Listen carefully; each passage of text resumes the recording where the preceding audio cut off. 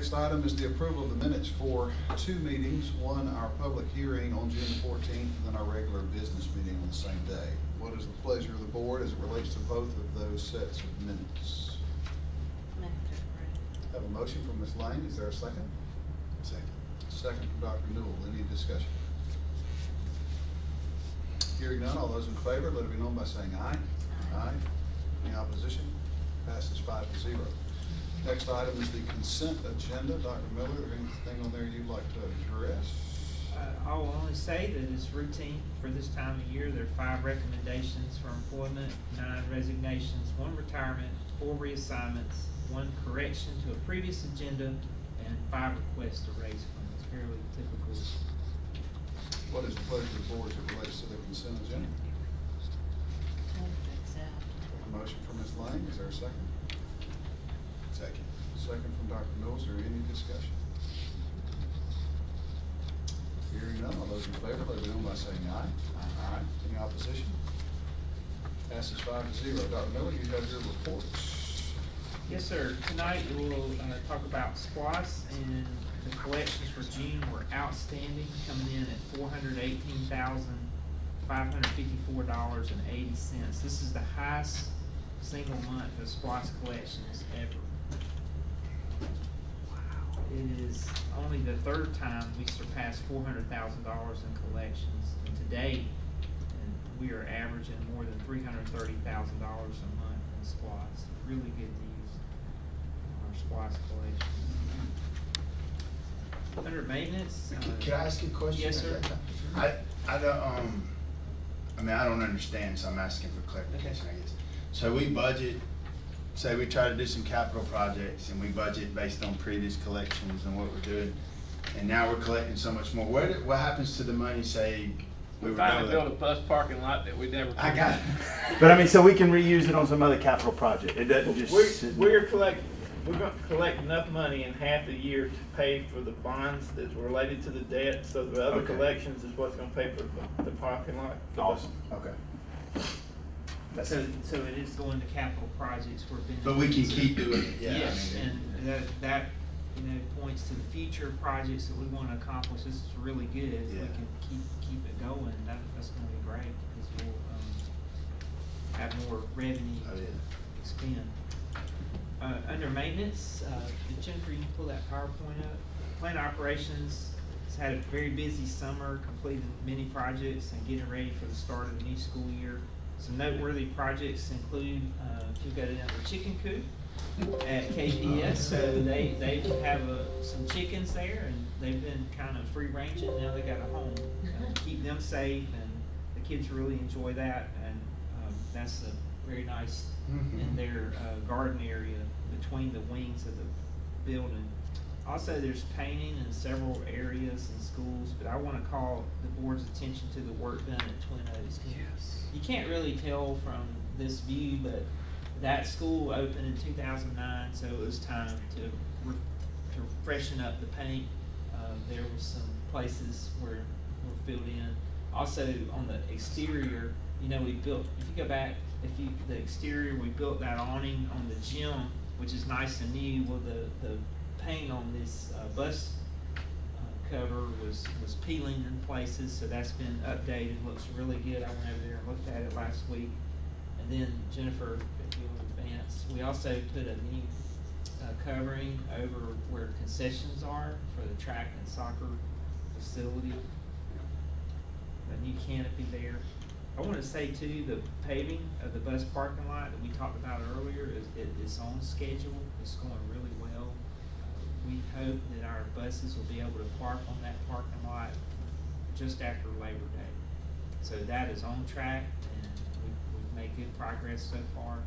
The bus wash component, which is part of the project, that will be delayed until January because of a delay in getting materials. I think you've probably read in the news or heard our whole nation's kind of dealing with that issue, and that's the holdup on that particular aspect of the project. This is going to be a real blessing for our drivers because in the past they had to get up on a stand that was built up, so they climb up and spray the bus down and wash it. And this will be a really nice feature of that new project at the bus shop.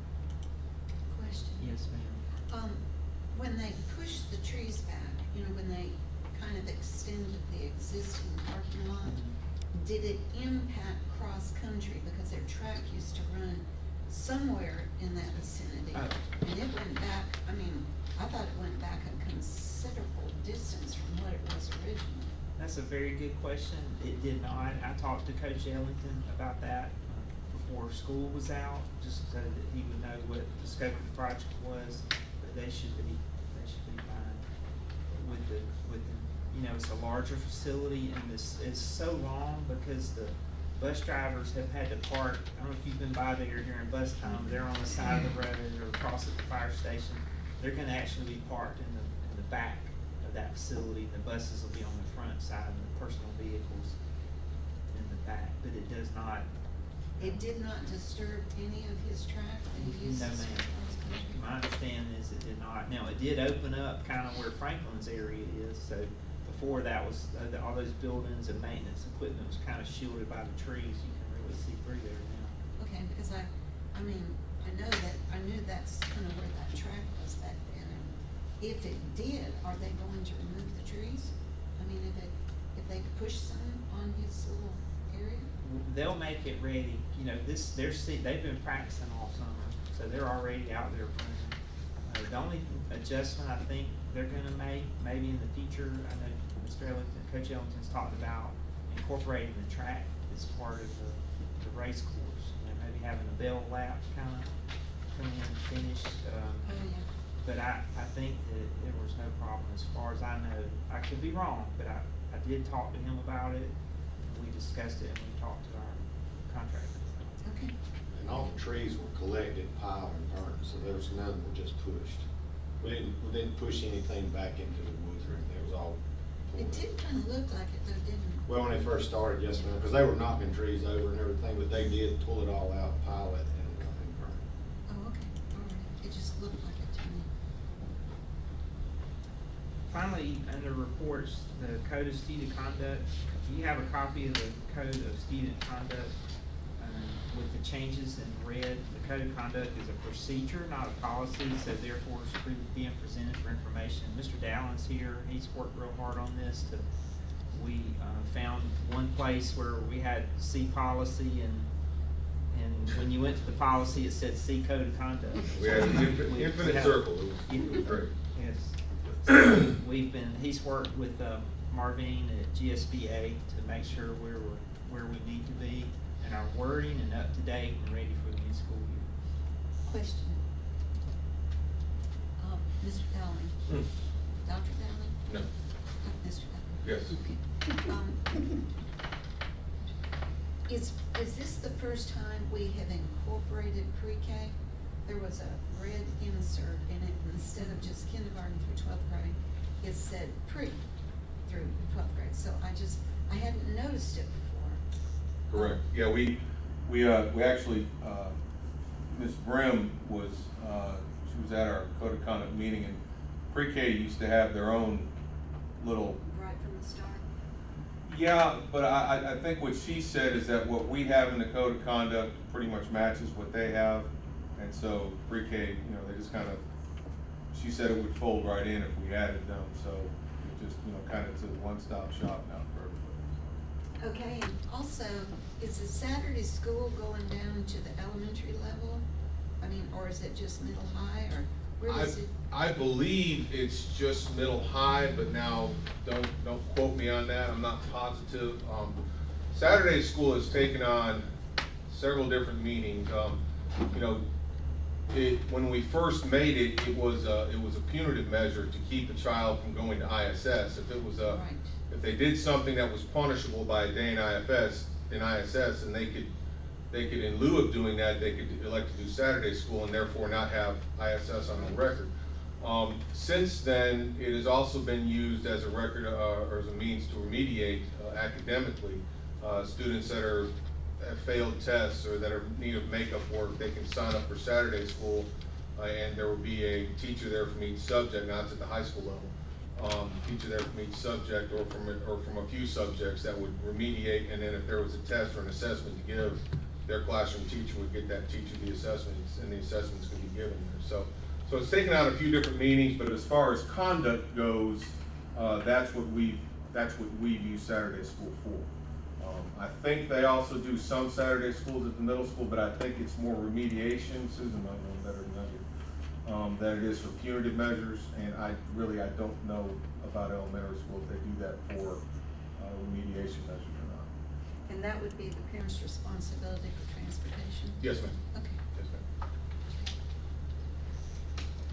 ma'am. I got a couple. Yes, sir. One, I know we're passing policy or working on policy for, I mean, it was in my training. I guess everything I trained about that day, now we're doing. But the at-home students, do we, if they're allowed to play, you know, I know we have a policy for kids or rule regulation, if they're not in school that day, they can't play. Mm-hmm. I mean, have y'all started to incorporate some of that stuff in? That, the legislature passed a law that allows homeschool students to participate, and you'll see under discussion action items, we have the first hearing of a policy regarding the eligibility. Oh, so it goes into there? Yes, sir. Okay. Yes, sir. And I'm sorry, Dr. Go ahead, Mr. That- Brown. That's actually in the code of conduct. What we did is we put full-time students have to be in school 3 out of 7 periods. So if there's a homeschool child that's taking one class in the high school to be part of a competition program, then that student doesn't fall into that because they're not a full-time student. Right. Okay. And then, they're not considered full-time students? If they're only coming one One- period, okay. yeah, right. The next thing on y'all's drug policy, you see, I'm not that familiar with what's going on in this world with CBD and stuff, but I am hearing that it's kind of dangerous that some of these vape stores or cigarette stores are selling some sort of edible product Yes. that is not, it's a synthetic form of THC, but it's not THC. And I think we need to be prepared for that if we're not already, because it's not a THC derivative. It's something similar to that, and that's pretty alarming to me that that's happening. Yeah, there are a lot of, and it's happening especially in states where recreational use is legal now. You know, I saw it's a purple bag of Doritos that has, and it says, you know, THC infused. Now whether that's Yeah, but I think that's coming from a monitored legal state. What I'm hearing now is in Georgia, right up the road, these stores are selling some sort of gummy that has, somebody called it like Delta something, or I don't know that particular name. We had a meeting last year. It was a virtual meeting where we had some of the drug agents that work for the sheriff's department on, and he was sharing with us about what you're talking about, the edible gummy and the Doritos, and even something like a Reese's cup candy bar. it's in there. It's being infused in a lot, but this Right. didn't have THC in it, or it was a synthetic. It's kind of like what Barry Bonds did with steroids. He just changed the structure. It was still steroids. He just wasn't called that. I just want to make sure I'm sure. I think that anything that has some, if it has a psychoactive effect to it, or anything that's THC or THC-like or THC, that causes an effect like THC. I mean, we would consider that to be along the line. But you're exactly right. I mean, there's the difficult problem. The last 5 years, especially, it is it's becoming very, very difficult to keep up. And so that's one reason the code of conduct is done online now, is because if in the middle of the year there's something like this that comes up and we have to add to it, then we have to add to it. And as Dr. Miller mentioned, it's not a policy, it's a procedure, so they can in fact do that, be fluid and make those changes as they need to. I mean, obviously we make everybody aware that that's happening. Sure. Yeah, I was just finding out about it, and I would love at some point, if we could, to have somebody to educate me more on what's going on with that type of stuff in the world. Sorry. No, Good. over here. I'm done. Anyone else? Questions, Dr. Miller, for any part of his report? All right, hearing none, you'll see a new section on our agenda entitled Public Participation. There was a bill passed through the House and the Senate this past year, and the governor signed it to require a specific time for public participation. It's a 3 to 5 minute opportunity for members of the public to address us directly. They've had that opportunity in the past. It just made it more available and required it to be a specific part of our agenda. Dr. Miller's office will have the specific requirements or notification requirements that if anybody in the public is interested in speaking to us, we'd be glad to hear from you. All right. Next item on the agenda is the discussion and action items. Request approval for policy GBRH, which is the professional personnel leaves and absences. I believe this is the second time this has been presented to us. Yeah.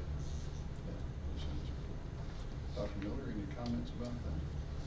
Well, as you know, the Paid Parental Leave Act was passed and the board adopted and changed our current leave policy. Mr. Dowling's worked very hard to make sure that we're where we need to be with this and we're ready to move forward. What is the pleasure of the board as it relates to this particular policy? Motion from Dr. Newell, is there a second? Second from Ms. Lane. Is there any discussion? Hearing none, all those in favor, let me know by saying aye. Aye. Any opposition? Passes 5-0. The next item is a first presentation, as Dr. Miller's already alluded to, a policy regarding the Request approval. It is request approval. Okay. of the second one? Well, in the notes here, it says the first presentation. Oh, I'm sorry.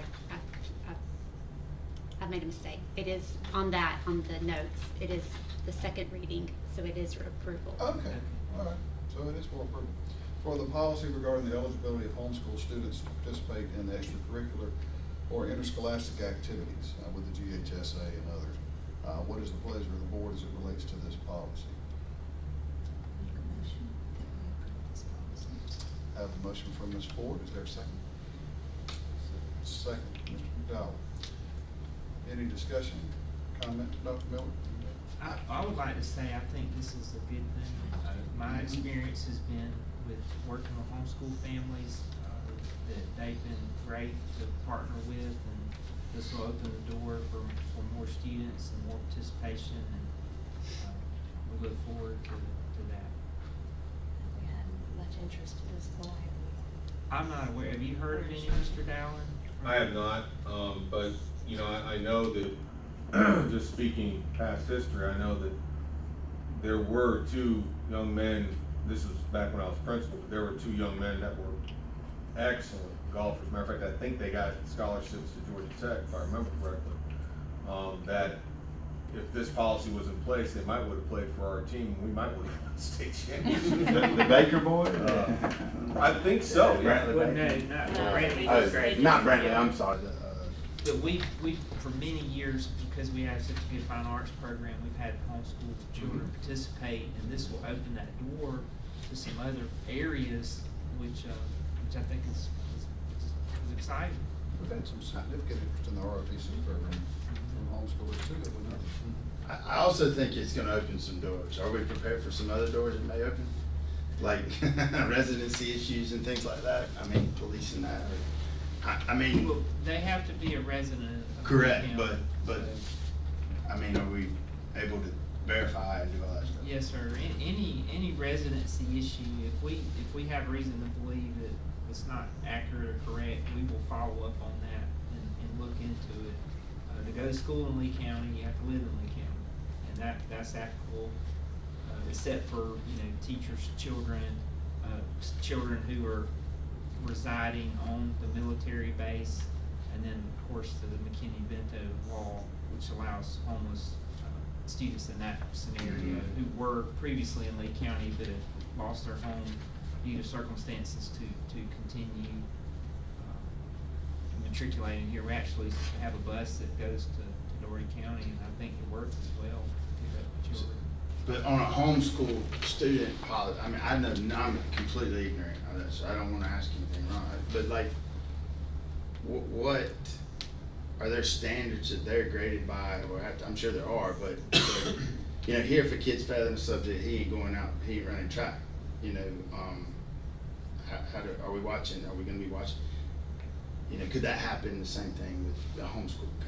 When a child who was struggling in school and said, I'm gonna home, that happens sometimes, parents Right. get, they make that choice, that's their right, but that wouldn't be a way to evade the requirements for the sport. You have to be enrolled in one class, you have to also, be qualified under the code of conduct to, obviously, you're not in school where you could get in trouble per se, but you can't,